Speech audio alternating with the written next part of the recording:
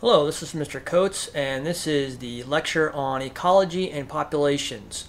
Ecology is actually one of my most favorite aspects of biology. To me, it kind of wraps up all the geology, all the atmospheric science, all the water science, and kind of relates it to biology. And so I really like that. So ecology would be like the study of basically the environment, so all of the living things, which are the trees and the animals, along with the abiotic, which would be the atmosphere here, the how high the altitude affects the plant life in the mountains here, be how much water falls in this desert region. That is all ecology there. All right, so the basics. Ecology comes from the Greek word Eikos, which means house. So it's the study of your house. In this case, of course, our house is the earth, the study of ecology. So it's, like I said, it's a study of the abiotic factors, abiotic, and the biotic factors, which are the living ones, and how they interact together. So this is the Everglades here, and Everglades is a very complex ecological system in itself. We have fresh water and salt water intermingling. We have all kinds of plants. We have saltwater plants, freshwater plants. We've got plants that can handle both. We've got animals that can handle both. We also have different weather patterns. We can have tropical storms. We can have dry conditions sometimes. Sometimes we can have fires in the Everglades. So there are all kinds of abiotic factors that affect all these living things, and the tides that go back and forth through these inlets and outlets, and then in the interaction of all the animals, the wading birds and the alligators and the fish and so forth. And so looking at all that as one big picture is the study of ecology.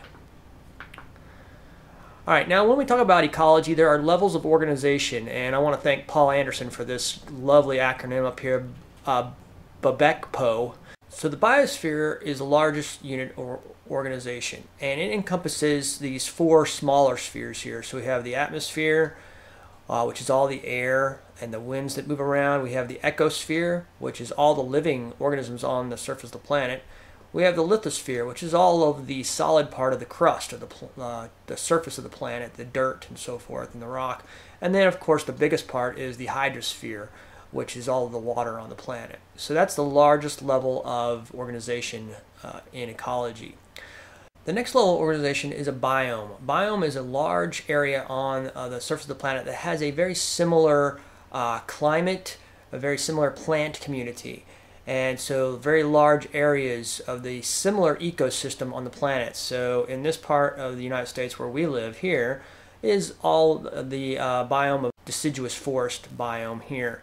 And you see some of that same biome over here in Europe and parts of Asia and so forth. Other biomes obviously include the desert ones. We have some of that in the United States as well. You got mountain biomes, which are in the blue, and of course rainforest down in Brazil. So those are biomes. The next level is the ecosystem. So if we look at small parts of a biome, we can look at individual ecosystems. So here we have a mountain ecosystem. We have the flowers down here and the larger pine trees. And you get further up, you get more of a tundra ecosystem here. But this would be more of a coniferous forest ecosystem. And so that's our next level of ecological study. All right, the next level of organization is the community. The community includes the small areas of all the organisms within that ecosystem. So we're talking just the flowers, we're talking just the trees, all the animals, the little mice, bears, the birds, and so forth. Every animal that is in this area, this ecosystem, is a community. So you have several different species in a community. The next level is population. Now, when we talk about ecology, we're going to be studying populations most of the time. So population is basically all of the organisms of the same species in the same area. So in that mountain ecosystem, you could have a stand of aspen trees, and that aspen tree stand is one population. The last level of organization, and also the smallest, is the individual animal. So within that aspen forest, you could have a single wolf or a pack of wolves, obviously, but the individual organism is the smallest level of organization. Now, when we talk about organisms in an ecosystem, each organism in the ecosystem has its own role. Okay, the role and also the area, the conditions you find that animal in are called its niche. Okay, and niches can be, if you're a mushroom, your niche would be a decomposer. Your role is to decompose things, and you live on a log. You need so much water. If you're a bear, your niche is an omnivore. You eat berries, bugs, small rodents, maybe a large leftover kill from a wolf pack or something like that. And so where you live, the conditions you live in, and what you do in the ecosystem is your niche. Now, when we talk about niches ecologically, there are two specific types we want to look at. First is a generalist type niche. Generalist type niche is a niche that is very broad. You can survive a lot of different characteristics in the environment. You can eat several different things. You can handle a wide varying of conditions. And so that's a very broad generalist type species. A good example is a raccoon. A raccoon's a very good generalist species. And then you have specialist species. Specialist species, unfortunately, are very narrow in what they eat or where they live, the conditions they can handle. And which is unfortunate for a lot of these species because this makes them easy for extinction. Well, a good example is the panda. The panda here only eats bamboo. The panda is very specific on reproduction and other aspects of his life. So it has a very narrow niche. If we look at the breadth of its niche down here, it's very narrow compared to something that's more general like the breadth of the raccoon here. Another more common general species we find around here quite a lot is your ever favorite cockroach. Cockroaches are excellent at surviving just about any type of conditions. They adapt quickly. They eat almost anything. They don't need to eat a lot of food. So that's a good example of a general species as well. All right. When we have those organisms in an ecosystem, they all interact with each other. And some of these interactions are good, some of them are bad, some of them are very close. Some of those very close interactions we call symbiosis. All right, so symbiosis is where you have two or more organisms that interact with each other in certain ways, and they have a close interaction all the time. So one of the main types of symbiosis is this one right here. This is mutualism. The classic example of mutualism is when two organisms help each other. So the clownfish and the anemone are very good. The clownfish gets protection because the anemone has stinging cells, and every once in a while the clownfish will dart out and grab food items and put it into the anemone tentacles for the anemone. So both organisms help out each other in their survivorship here. The next one is down here. This one is parasitism. In parasitism, one of the organisms is harmed. So in this case, this fish is being preyed upon or fed upon by these lamprey. A lamprey is a jawless fish, and it bores a hole into the actual fish and sucks out its body fluids. Eventually, the lamprey will fall off, but the fish will be left with damaging wounds and may not survive. The last type down here is commensalism. And commensalism is where you have one organism that's benefited. In this case, this bromeliad right here, this plant right here, is being benefited because it's getting a place to grow. But it's not harming the tree. The tree is not getting any benefit from the bromeliad, but it's not being harmed either. The bromeliad is not a parasite on the tree. The bromeliad just grows on the side of the tree, and it gets its nutrients from the atmosphere that fall into its leaves here. All right, one of the other close relationships between organisms is competition. If you have two organisms whose niche is very close together, then you can have what we call competition. Technically, no two organisms should have the same niche. However, sometimes the niches overlap. Like in this graph right here, the little niches overlap. So species 1 and species 2 have this region of competition here. And so they will fight for whatever resource where they overlap. It may be food items, it may be water, it might be a space requirement for their homes or their shelters. Whatever it is, but they're competing for it because their niches overlap in this region. Now, as time goes on, these two will stop competing for the same thing because they'll both gain different adaptations to either outcompete the other one or to learn to live with the other one. And eventually, over time, due to evolution and adaptation, basically we get the separation of these niches, and so we get more specialized organisms at that point. So another way to avoid competition is what we call resource partitioning. And what this means is that they divide the resource up into different parts so they can use it. And so the wading birds that we find here in Florida are good examples. So we have birds that can go fairly shallow, and we have egrets and herons that can go deeper. We have diving birds like this and so forth. But they all kind of fish and get food in the same general area, but they all have different adaptations. They might have very long beaks, they might have beaks that can crack open shells, they might have pouches to catch fish, they might have very long necks, they might be able to dive. And so all these birds can use the same area and go after similar resources, maybe not the same resource, but in different ways. Some may even hunt at night versus during the day. So they're splitting up this whole resource of the beach area here into different parts, and this is called resource partitioning. Warblers are also a good example of how this works. There are several different species of warbler out there, these little birds with the yellow on them. And some warblers will only use the outside of the tree, some will use the middle and inside of the tree, some only use the top, some only use the bottom. And so by partitioning out this resource, they don't compete for whatever they need out of this tree. And that's called resource partitioning. Predator-prey relationship also happens out in a lot of the organisms that live out in the ecosystem are predators. They hunt prey to get their energy, so they eat other animals. So sharks are good examples, bears, tigers, and so forth. Good examples of those predators. And so what you get is this predator-prey relationship over time. And as we look at a population and how it changes, our prey population will, if there's no predators on them, no pressure to eat them, then our prey population spikes up very high here.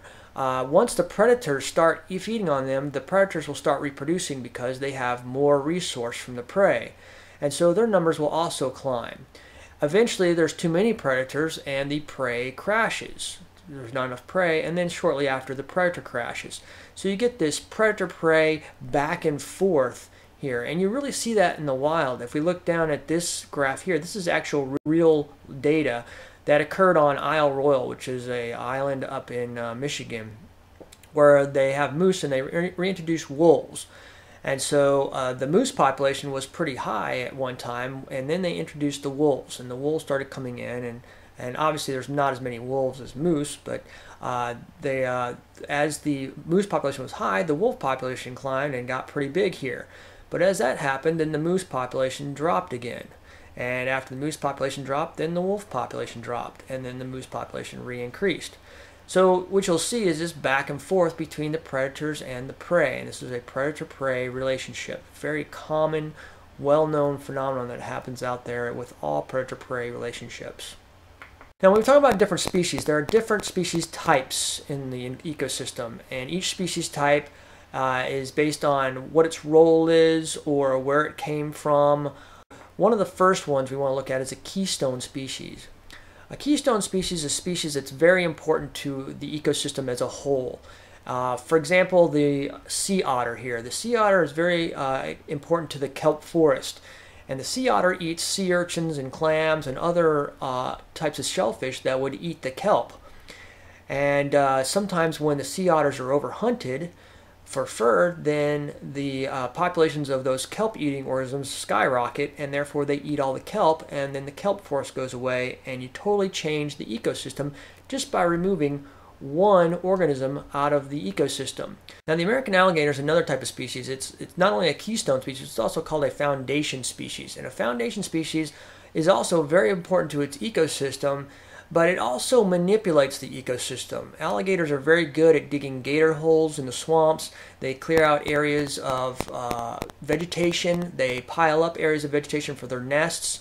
So they physically change the ecosystem and provide other habitats for other organisms. So their high mounds will provide drier habitat for wading birds to hunt other organisms in the shallow water. Also, a abandoned gator mound will serve as a nesting site for some birds.